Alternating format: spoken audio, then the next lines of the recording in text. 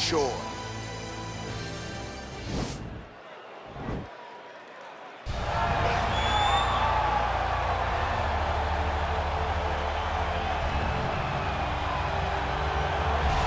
All right, so here he is, one of the more prolific takedown artists in the UFC at present. And when you get some praise from Daniel Cormier when it comes to your offensive takedown game, you know you're doing something right. And we talk about wrestlers and judo players and grapplers, but this guy just combines all of that.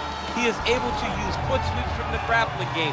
He is able to use throws from judo, and he's able to use wrestling from the wrestling game to take people down.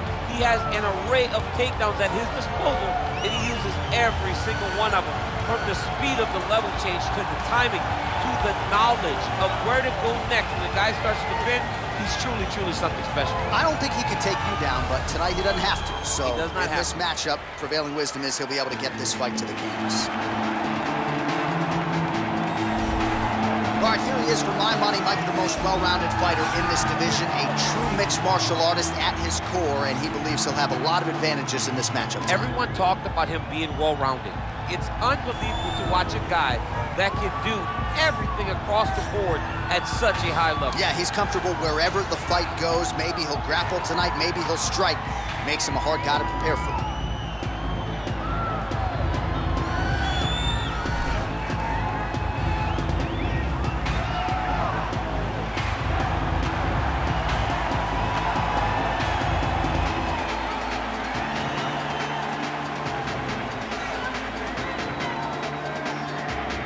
And now our tale of the tape for this heavyweight fight.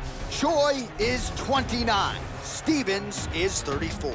The Korean Superboy will have a 6-inch reach advantage. All right, now for the particulars, he is Bruce Buffer. Ladies and gentlemen, this is the main event of the evening. And when the action begins, our referee in charge, Dan Mergliata.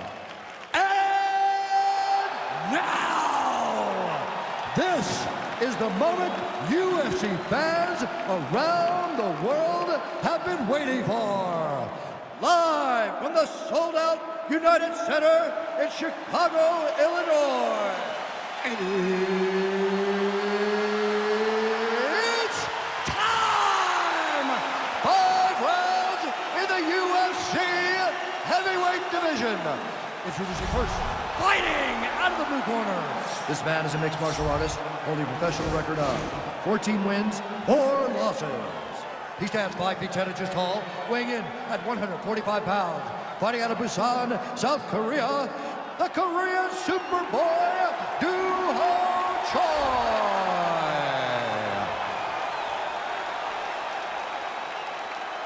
And now introducing his opponent, fighting out of the red corner. This man is a kickboxer, holding a professional record of 28 wins, 18 losses, and 1 no contest. He stands 5 feet 10 inches tall, weighing in at 145 pounds. Fighting out of San Diego, California, USA, Jeremy Little Heathen Stephens.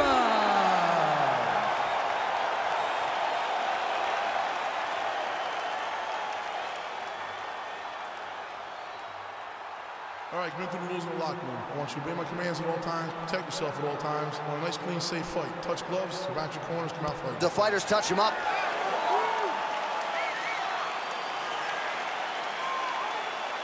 You ready?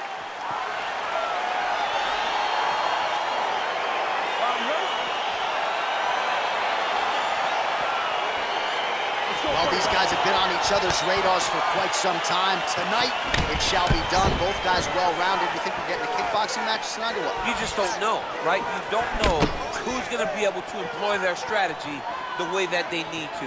This is a close fight on paper, and also in every performance we have seen them put on, these guys seem to be the mirror image of each other. Well, perhaps a sign of things to come as he lands a kick there. Nice kick landed by this gentleman.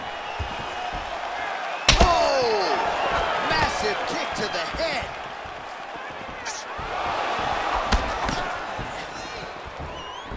Nice kick. Well, you saw the tail of the tape. He has a reach advantage and made good use of it there with that punch. Oh! Muay Thai flop. Single collar tie here. And now he's got the tie clinch. In the tie clinch, look for the knee tosses him down. Now we'll see if he can advance position. I mean, right into side control. All right, half guard now. Not a fighter you want in half guard against you. For the bottom fighter, what does he need to do? He needs to secure his underhook. He's got to be fighting for underhook. One of the most key things you can do as a bottom fighter stuck in half guard is try to frame. You frame and push your opponent away from you. By pushing him away from you, he will then want to come back into you. Right. It's like when I push you back, you want to go forward. So as he comes forward, hand goes off the face, let it slip into an underhook, build up to your elbow, then go chase your single leg.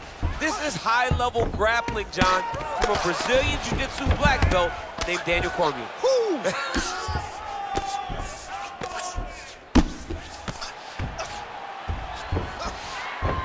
Side control now, DC. A lot of options at his disposal from here. Outstanding ground and pound here. Somewhat of a lost art in MMA, at least in terms of making sure that every strike counts. Not an issue for him. He's making every... Oh, looks like he's transitioned to an armbar. You cannot stay in the guard of these great jiu-jitsu guys. He's gonna attack armbar here. You gotta recognize that when a guy starts to put his feet on your hips, you gotta move him off, and you gotta cover. You can't be off to an angle. Now he falls back into the finishing position.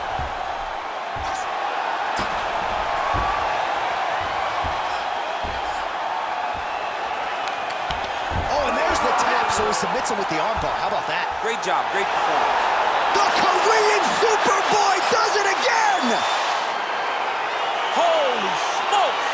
Oh my goodness, what a fight. Yeah, that is some high-level Brazilian jiu-jitsu right there. Just the way he transitioned to secure the arm up against his body and ultimately force the tap. High-level stuff out of that young man here tonight.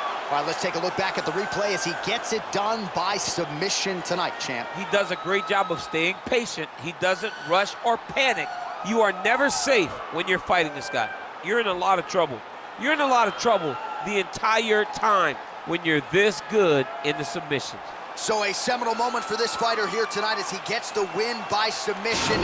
Huge victory in his career, and it'll be very interesting to see how they match-make him moving forward.